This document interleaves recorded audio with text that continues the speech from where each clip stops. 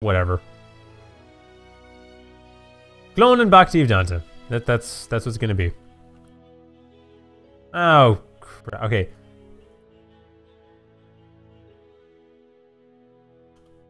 Well, they also got teams wrong, which is just perfect. Yeah, that was a little embarrassing. Alright, let's try this again. Unfortunately, this is happening. The tournament rooms do not have it set up where it's just 2 teams and automatically balances to 2 teams. And the players did not quite notice that that wasn't the case. Oh well, doesn't matter. We are able to get started. We have finally managed to get this game in.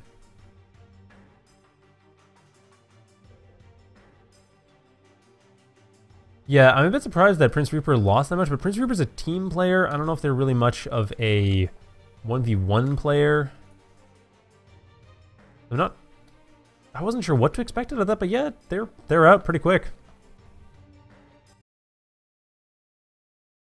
And like I said, Isis Delta. Bit of an odd map. I've shown it before. It's been in one of my other casts.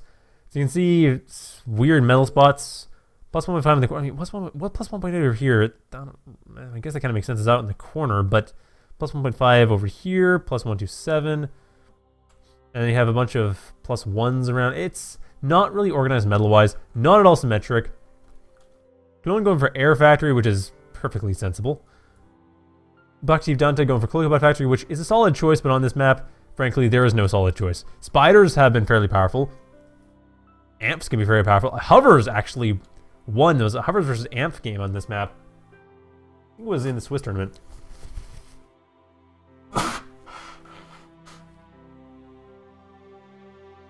Yeah, that's right. It was a tiebreaker match.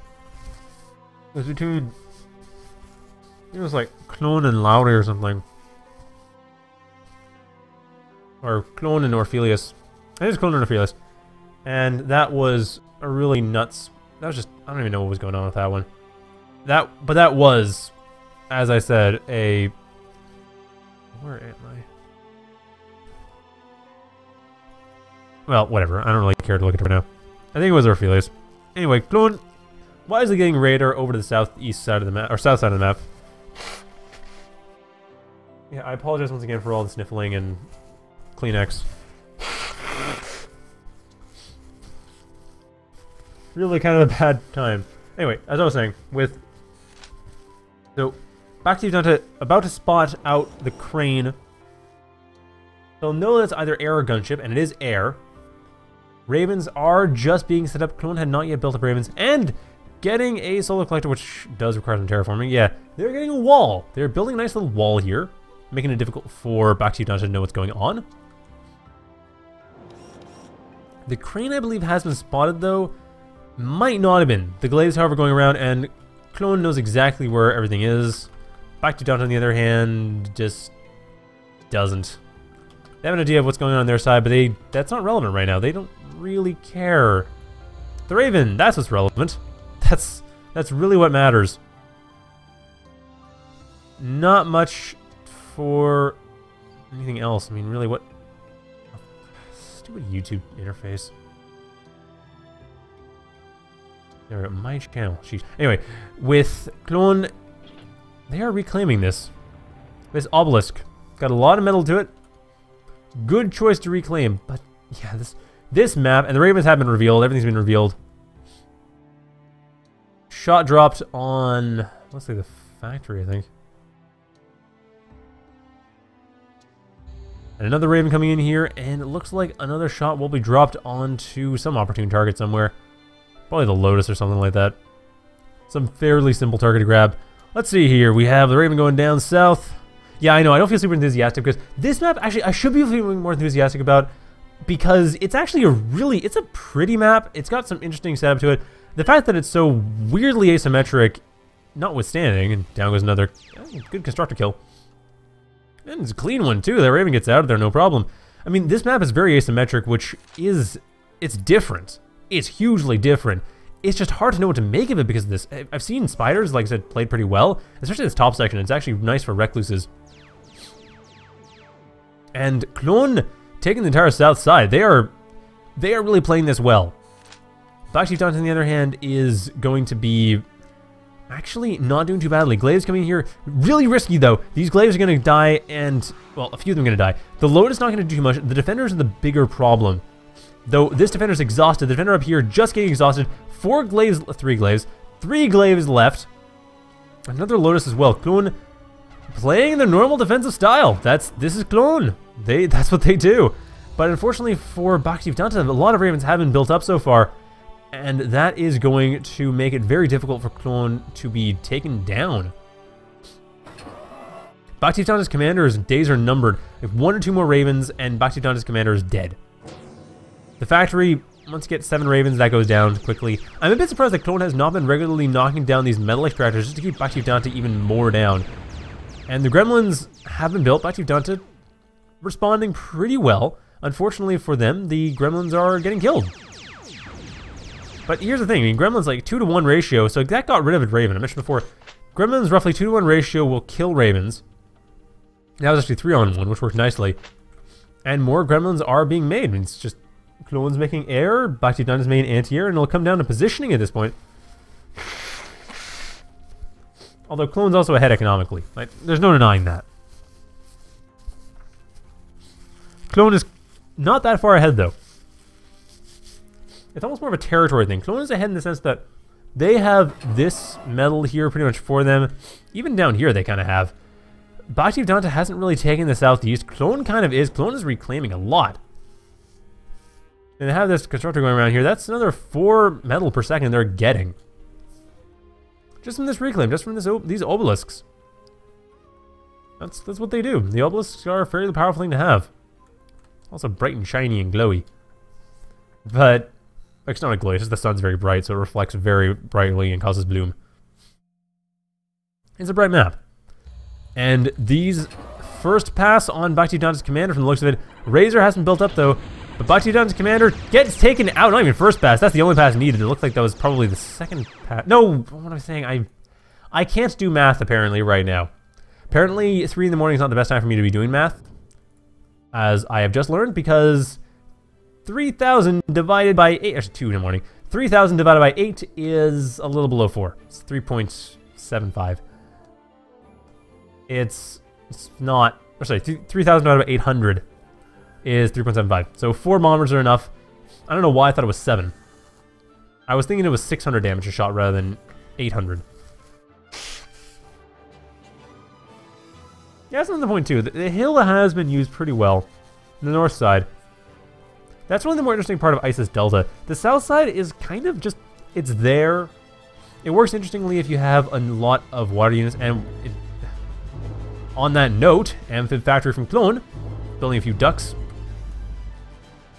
But even that's kind of tricky because it feeds out to this sea, this ocean area, which is hard to get out of. It's hard to really build in. I mean, Klon has set up the southeast. Has set up the southwest, though. Has set up the southeast. So bhaktivedanta has an even harder time building up. bhaktivedanta is down by a factor of 2. Building heavily defense, and their defense is unnecessary. Klon is not going for air any longer. They're building a few cranes here and there. They are not building any more ravens. They're building a lot of ducks. And surprisingly, okay, going for the radar. I was going to say surprisingly not killing anything. Gonna go for the radar, not gonna go for the metal extractors. bhaktivedanta, apparently not Klon's concern as far as economy goes. A little bit surprising there. I am also often surprised about players not regularly attacking with ravens on the metal extractors, just whenever the ravens are free. Like, constantly keeping an eye on them.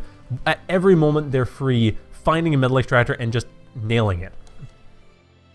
Just to give their opponent that much more time to have to rebuild, that much less of an economy. Just keep hammering on those metal extractors over and over and over again until you start seeing anti-air that gets in the way, of course. But until that point, especially peripheral metal extractors that don't have anti-air built around them, either that'll slow your opponent's expansion down to a crawl, or it'll cause them to try to expand over and over, and eventually you'll just outpace them because they'll be losing expansion. They'll be spending metal on expansion that, and I mentioned mass expansion is the answer for air start.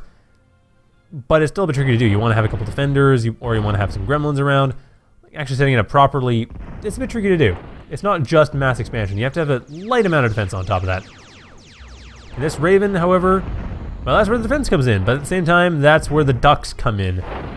And the position of these gremlins is fairly well known, at least a few of them. Though one of them does get away without getting splash damage. I guess ducks don't actually deal splash damage. But they did. I don't know, double check. I really just kind of wish that was in here. It would said it was splash or splash radius or something like that. That was actually in this data. That really should be there. I'm surprised it isn't. But at this point, Klon is basically going for the death blow. These ducks, there's 2 dozen ducks.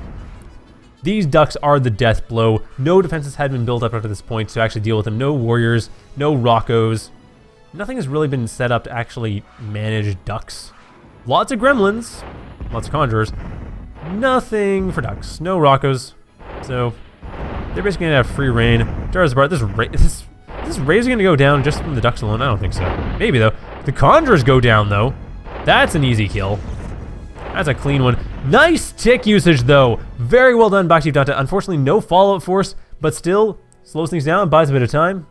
10 seconds to be precise. Oh, actually 15 seconds to be precise. A couple glaives are coming in here, and another tick. This is what's necessary. Get another tick in there, and it should blow up. There we go.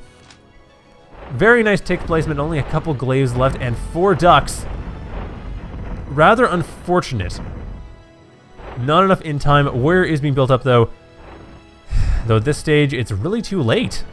I'm sorry, bhaktivedanta, but you are moving on to game 2 and picking the map. Because Klon has taken game 1.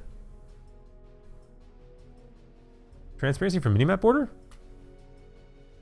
Like, what? This ish? Crying out loud. Like, how much transparency are you thinking?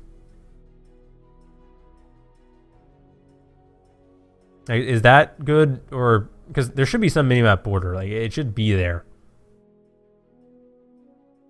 Anyway, I know. I realize it's a minute delay, so you're not going to know immediately. I guess I'll go with this. I don't know. It roughly matches the rest of my interface, except for integral menu. Let's go with that. See how that works, if that's good. Anyway, we are moving on, and just to point out, we have actually no change in the record so far. The other games are going on fairly well. It looks like... Has anything changed? Orphelius won. Oh, apparently Icons just threw in the towel after the first game. And... Wow, that's surprising. Okay, so good job, Orphelius. And we are on to Frozen Planet! It's the only way that map name can be said. If you find that annoying, I'm sorry, but really, just that name. I can't pronounce it any other way. And bhaktivedanta go for spiders. This is a map where it's justified. This map is a good spider map. Klon, on the other hand, is going for spiders as well. Justifying my mention that it is justified, or at least corroborating that. Bhaktivedanta going for some quick fleas into Venom, into Weaver. Klon, on the other hand, going for map hack fleas. Fleas everywhere. And properly guessing where Bhaktivedanta has set themselves up. Nice read. No reason for Klon to know that, except that that's where I guess they figured Bhaktivedanta would go. They're exactly right. Although they do have some fleas going in the bottom, but the initial fleas went to the top. So either by luck or by good game sense, Klon put their fleas in the right spot. Now, of course, these remaining fleas should be still down here, just to know if Bhaktivedanta does expand to the south. Extremely important to know. One of the fleas does go down to the Venom that had already been built. Bhaktivedanta... Now, this is where we're going to see a very interesting Spider versus Spider. Our first game we saw was Spider. It was Will K and Auto War, the very first game. And that was a little bit embarrassing, frankly. I'm sorry, you guys, but I don't know how entertained the audience was. Katrino, I have not seen Frozen. I'd like to see Frozen. I have not seen Frozen. Oh, incidentally, I should actually be updating this stuff. Like, who is playing, and what map they're on, and what game it is. It is on Frozen Planet. There we go. They're not that fun? Yeah, it's kind of tricky. When the mainline units riots, it's kind of hard to really say is that fun. Just to be quite honest, mainline riot units. Interesting idea, but it does lead to slightly slow games. With everything else being map hack fleas, although at this point Klon just has pretty much perfect map knowledge. Klon doesn't even have radar and frankly doesn't need it. They have line of sight pretty much everywhere. Okay, radar's always good, but whatever. In their case, they can have it. I also haven't actually heard the complete song of Let It Go because I want to see it in the movie first. Otherwise, it might just annoy me to no end and cause me to rip my own ears out. Well, okay, probably won't. Actually, I've heard a bit of it, and it's well sung. Just one of those things that might grind on me. It seems like something that might get annoying quickly. Anyway, that aside, baseless criticisms of apparently really good Pixar movies aside, or Disney at least movies aside, probably it's just Disney, I think, actually. Anyway, baseless claims of Disney movies aside, Klon is... well, let's see, they have a bunch of fleas, they have some venoms. The fleas could rush in to make venoms, and I'm sure Klon will know how to space them properly. Bit of a tricky thing to do because venom splash damage is about the same radius as flea range. So you have to flee just on the outside of the splash damage of the flea, or the venom, I should say, in order to avoid having your own fleas get stunned out by it. Bhaktivedanta, on the other hand, going for the easy option of just going for redbacks and stun locking this venom for the redback to kill. The flea's not coming in to deal with it, and Bhaktivedanta gets an initial lead. That's going to help too much. There's an infiltrator running around by Klon. As we saw in the game on Moon Q10X on Wednesday, Klon likes their early infiltrators with the Spiderbot factory. They really enjoy that, and they use it to great effect. Now, how exactly it works against Bhaktivedanta, we will soon find out. And Bhaktivedanta very quickly getting the south side of the map, getting ahead in economy, actually. Very early on.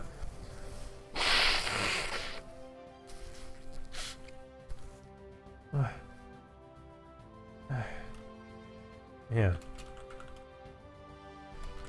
So Bhaktivedanta, I'm getting the impression is a player who really likes their kind of solid factories. They're factories that are generally considered to work in the meta. I haven't seen much of what they do outside of meta, though. Outside of generally safe considered meta. Pretty safe expansion coming here in the southeast, though. A couple of Lotuses, well set up, well positioned. I like that. It's a good thing to do. And in the center of the map, they do have, well, the Redback and Venom. Not much else, though. They are getting a lot of fleas of their own. And at this point, it's Klon going for Redback Venom, while Bhaktivedanta going for Redback Flea. They want to get their map hack going, and it looks like they have about the same amount of map hack as Klon. Oh, they have the same amount of fleas. They have better map hack, though. They have a lot of fleas in the center of the map. Their map hack is stronger. Their terrorist control is also stronger. Their economy is stronger. Their military is only slightly stronger. It's marginally stronger. This infiltrator is the biggest problem. Like, dealing with an infiltrator is going to be a big deal. If it can actually be dealt with, it appears to be going for the Redback, and Bhaktivedanta just happens to be moving away just in time. And a Flea will reveal the infiltrator, gets revealed, stuns out the Redback nonetheless. But there are Fleas around to follow up. The Venom, however, getting into a bad position, and Fleas working to deal with this. But that Redback is stun locked and will soon die. The infiltrator got damaged, did not get killed, and has paid for itself effectively. By helping get rid of a Redback, that's the same cost. But Stunlock War is coming in here. It looks like Bhaktivedanta. Another reason why Spider vs. Spider is a rather odd matchup to watch, because of Stunlock Wars. Whoever gets the double stun first, stunning the Venom. I say double stun because Venoms two-shot each other to get each other in the Stunlock. But Klon does win the Stunlock Wars and ultimately does win them within their territory as well. That's the biggest deal. They get an extra 500 metal. Yeah, with the commander coming in to reclaim, they get an extra 6 minutes or so? No, more than that. They get an extra 8.5 minutes of plus 30 metal. No caretakers mine. They are actually accessing at this point. They need to build caretakers. But they have a lot to work from. Also, on a complete side note, that sound, the selection of the sound of the Defender, I know I've heard it in Marathon. In at least one of the Marathon games. I can't remember. I know it's a public sound, but I've heard it in one of the Marathon games. It's been bugging me for a while. I'm trying to remember what it is. I keep thinking it's a platform sound, an elevator sound. Haven't found any map that actually uses that sound for that purpose. But I know it's in that game. Anyway, total side note, sorry, complete aside, if any of you have played Marathon series and know offhand where that sound is, I would be grateful if you mentioned it, either in the chat right now or in the comments when this is on YouTube. I know, it's a total side note, weird aside, weird tangent. But yeah, that's been kind of bugging me for a little while. I know I've heard it. I know it's in the game. I know that that particular public sound file is used in Marathon. I just don't know exactly where. So at this point, it looks like Klon actually has no fleas left. Okay, they have a couple fleas over in the south, but that's about it. Infiltrator also in the south. Probably waiting until they get enough units to follow up to kill the commander. At this point, Klon, they don't know where the commander is outright, but they probably have been able to infer. They've probably seen it. And they are going... The infiltrator is going for it. No... Or sorry, there is a follow-up force over here in the center of the map. Klon does still have an army. They just don't have a lot of fleas, while bhaktivedanta has gone heavily for fleas. Extremely heavily. I question this queue. And bhaktivedanta's commander getting hit right as it gets outside of the range. An attempt to save it from bhaktivedanta. Their venoms are coming in to try to help, but will that be enough? The answer is maybe. Buy some time. 14 seconds left. That commander might be able to get away. Venom's coming in. Another venom goes down. The redbacks are the real threat, though. Although the venoms do allow the stun launch to stay. 6 seconds, 5 seconds. No, this is too long. The redbacks do get their shots in. And even with the follow-up fleas, bhaktivedanta's commander is about to go down. And with that, I mean, bhaktivedanta is already way below in economy. Although bhaktivedanta does actually manage to get out of there. The stun lock is removed. The redbacks are getting damaged, but they're still going to go down. They deal way too much damage. bhaktivedanta losing their commander ultimately. And with that, they'll lose the southeast soon after. Down it goes. Klon way ahead economically. And actually has been using up their... They've been building characters. They've been using up their metal excess. bhaktivedanta going for an air switch. Risky to do given the economy situation they have right now, but it's probably their best option. Honestly, going for the air switch, going for either... Probably Ravens. Ravens are a common thing to go for. And that's exactly what they are going for, is indeed Ravens. Well, going for Hermits as well. Hermits and Ravens. Interesting choice. I can see the Ravens definitely to get rid of all these units. And to possibly get rid of the commander, get rid of metal extractors. On the other hand, Hermits... As I mentioned before, for cost, Hermits are great. But unit by unit, the redbacks will win. Impies are dirt cheap, really? Impies are... Oh, yeah, right. 280 metal. Yeah, I mentioned that before.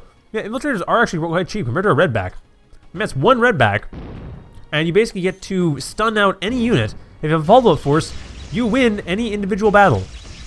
And down goes a Raven. Okay, so Ravens are bad choices. That's not surprising. Against these forces. I was thinking more against Commander or against Metal Extractors to slow things down. Though, frankly, bhaktivedanta has to reverse time in order to have any chance at this point. They're going to try with the fleas, and it's going to be a flea-on-flea war here, which Klon is likely to win, just by better positioning. These fleas here are in a nice flank, and then, of course, the flank from the higher units. The cavalry comes in over from the southern flank, tears apart the basic infantry that is the fleas, and Klon is now ready for a death blow, which they will most certainly take immediately. There is this venom coming in here, which poses no threat. Some spawns a bunch of extra legs upon death, but doesn't matter. Those extra legs will not save it. They will not save this base. They will not save bhaktivedanta, as bhaktivedanta will soon be eliminated within the next 10-15 seconds. Bit of a short game, not entirely surprising. And bhaktivedanta helping out, damaging their own units, just being a good sport, you know, making sure it's clear. You know what? I'm just going to help you. I'm going to destroy my own base. And there we go. That is the surrender, the fancy surrender explosions. And with that, Klon takes it 2-0 and moves on to the semifinals, which is not really much of a surprise. But that happens. It is official. Moved on. Silent Shadow also beat Flaccid 2-0. Orpheus, I think, beat Icons 1-0 and a forfeit.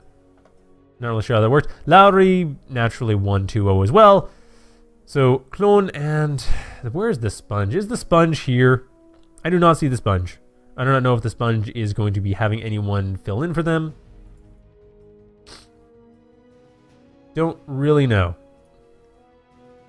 Honestly, I have no idea what's going on with the sponge. Where they are, what they're doing.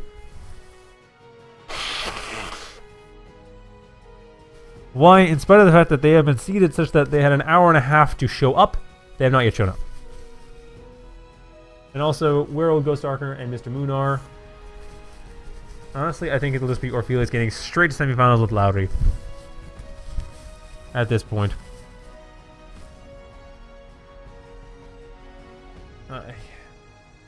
Well, we'll figure that out. In the meantime, probably gonna go to intermission. Oh, Sponge had to go.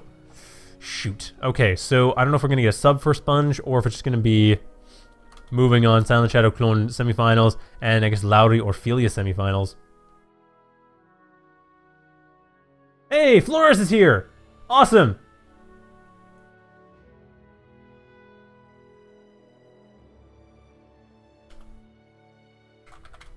Okay, I'll try to get Flores in on co-commentary duty. Should be able to get into semifinals. Anyway, in the meantime, I'll go to intermission, and when I get back, hopefully we'll have Flores in. And that will be nice to have a co-commentator. Although I think it's been going okay on my own. It's always better to have a co-commentator. Never a bad thing. So stay tuned. We'll be back in just a moment, hopefully with more than just me.